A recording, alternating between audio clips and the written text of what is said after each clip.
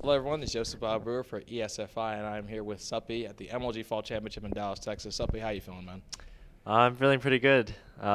Pretty pleased with my performance, although hopefully in the future I can do even better. But overall, I think Dallas was a pretty good event. That's good, man. How are you feeling coming into this weekend? I was feeling pretty good coming into this weekend. Obviously, you can't prepare for all aspects, but I think overall I was more prepared than I was at Raleigh.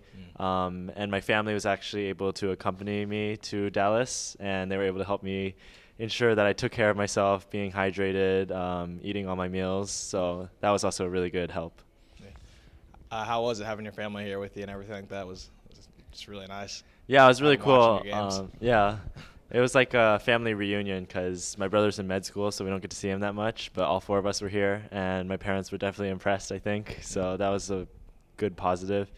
And Maybe a little added pressure? yeah, a little bit of added pressure. I was worried that I was going to get out pretty early, but I think added pressure can also motivate you to play better. So thankfully I was able to get pretty far in the tournament.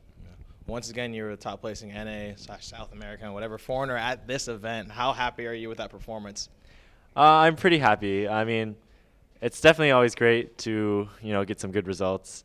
I'm a little bit disappointed. I think I could have beaten Sue. They were really close games.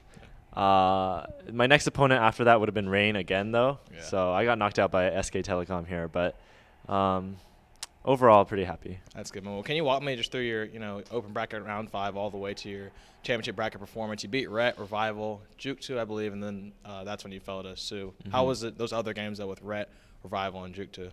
Those are really good games. My game versus Rhett was pretty fast-paced, but it was pretty short. And it was just one game because he actually came like 30 minutes late, and he was going to get completely walked over, but they decided just to give him one game walkover, so we just played one game. Yeah, I saw that he looked a little frustrated about that. I was going to ask you about that. So Yeah, there was a little bit of tension and drama, but we ended up playing it, so that was just one game. Did you have that option of giving him either the walkover or anything like that, or was it that between MLG? Like, was it your choice to play that series out, or did they want you to do it? How'd that end up? Yeah, so I think in the past it used to just be MLG's decision, but in this case they got a bunch of complaints, so they turned it to the player's decision. I didn't feel like I was really going to be able to make that decision though. So I talked to my team captain in control and to my managers, and they made the decision to play it out. Okay, nice. Well, if you could go back and change any game or series in this event, what would it be? I'd have to say versus Sue, I tried to cheese, and I'm not that good with cheese, so he cheesed me at the same time. So basically, it was just him executing the cheese better because he practiced it more. So I would have probably played standard if I could change that. Okay. What do you think right now about Zerg? Do you think Zerg is a little bit too strong right now? I mean, we have a ZVZ finals at this tournament right now. So I mean, what do you think the state of the game is right now for Zerg? Is it way too strong of a race compared to the other two races? Yeah, I'm getting this question a lot in all my interviews. And basically what I've been saying is I think in the current metagame, Zerg is definitely doing very well. But I think it's also starting to shift, and I think this shift happens a lot. It used to be Terran used to be like overpowered, and now they're kind of like underpowered. But it just continues to shift, and I think some people are starting to figure it out. Like, for example, Rain, his PVZ is like just insanely good. And I think he's, figuring out the timings and figuring out how to pick apart Zergs. And I think it will eventually start to change. I think overall, though, Zerg does have an advantage in late game compared to the other races. But early game and mid game, they can have an advantage as well. Do you think that'll change when HOTS comes out, or if any other patches come out after this, or do you think they'll just keep it the way it is? Yeah, I think it'll just keep the same right now until, unless small metagame shifts. And then when Heart of the Swarm comes out, we'll see, big changes in how people play. Well, let's, talk more about you. How have you been staying so consistent as of late? And your play has just been a lot better recently. You're just playing very well, placing great at these events. How have you been staying so consistent?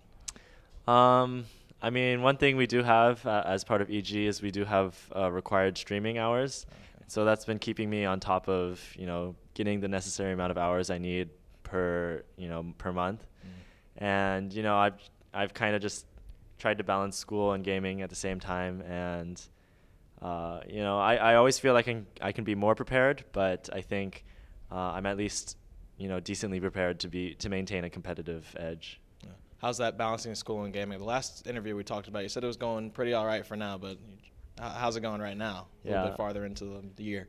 It's still going okay, but it's not as good as last year. Last year, I was, having a lot easier of a time because I didn't have as many obligations. And I'm taking organic chemistry right now, so it's pretty tough. But, hopefully I'm thinking that I'm going to hunker down after WCS Shanghai in 2 weeks and hopefully keep my good grades up. Well, that is your next event, WCS Shanghai. What kind of preparations have you been making for that event, and what can you do in this downtime between these 2 weeks to prepare for that? Yeah, basically just continuing to practice. Coming to Dallas revealed a lot of, some of the flaws I have in my play, so I'm hoping to return and be able to work on those.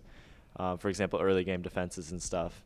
And I'm going to practice with a bunch of my practice partners. I've had a lot of practice with Scarlett, and even though we're going to both be there, hopefully I can get some good practice with her, with some of my teammates like DeMuslim. I've been practicing a lot with LZ. So just going to continue practicing, and hopefully it'll pay off in Shanghai. Are you a little nervous about going in there and representing North America in that?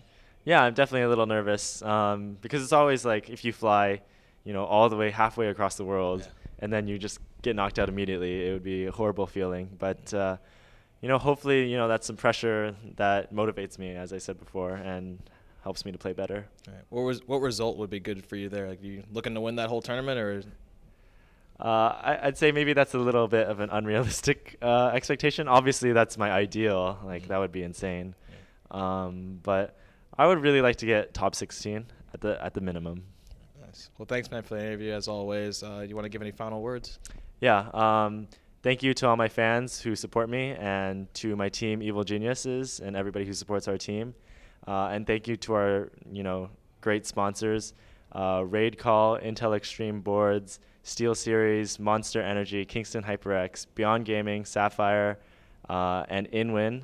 Thank you guys so much for supporting us, and thank you ESFI World for doing this interview. Yeah, man, anytime. Thank you very much, and good luck.